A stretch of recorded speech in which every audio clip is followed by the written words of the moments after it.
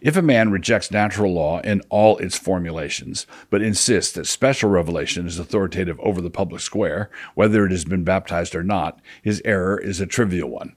But if he insists on the Bible only and then restricts its authority to those who have voluntarily submitted themselves to it, he is guilty of a serious error.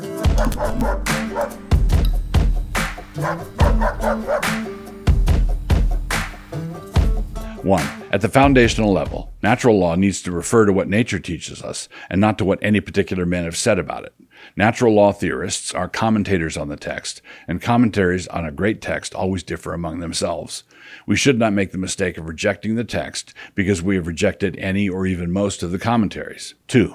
Accepting the authority of natural law in the sense I am describing does not require a nature-grace dualism.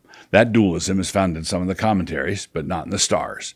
What is nature but one vast repository of grace? And what is the grace of God but something manifested in all of his works? 3. If we accept what special revelation teaches us about natural revelation, we need to have some sort of doctrine of natural law. This is because natural revelation creates the profound and ongoing moral obligation to worship the true God. 4. The God who speaks through nature speaks in Scripture, and the God who speaks in Scripture was born of a virgin in Bethlehem. 5. Those who accept natural law in this sense do not believe that natural law operates independently of what God has told us more specifically in the Scriptures. Special revelation is consistent with natural revelation, but it also trumps it. Moses outranks the natural order, and Jesus outranks Moses. 6. Every form of natural law that tries to evade the exhaustive authority of Jesus Christ over every last molecule in the cosmos is to be rejected.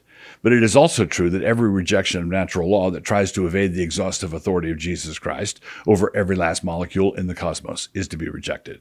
7. If a man rejects natural law in all its formulations, but insists that special revelation is authoritative over the public square, whether it has been baptized or not, his error is a trivial one. But if he insists on the Bible only and then restricts its authority to those who have voluntarily submitted themselves to it, he is guilty of a serious error.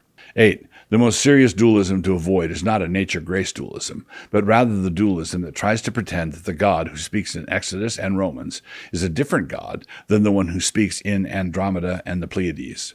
9. The list given in Romans 1, 29 through 32 demonstrates that, according to special revelation, natural law provides a rather extensive amount of detail when it comes to what God will judge in us. Natural law contains considerable detail. 10. The Reformers held to a chastened form of natural law theory. So should we. 11.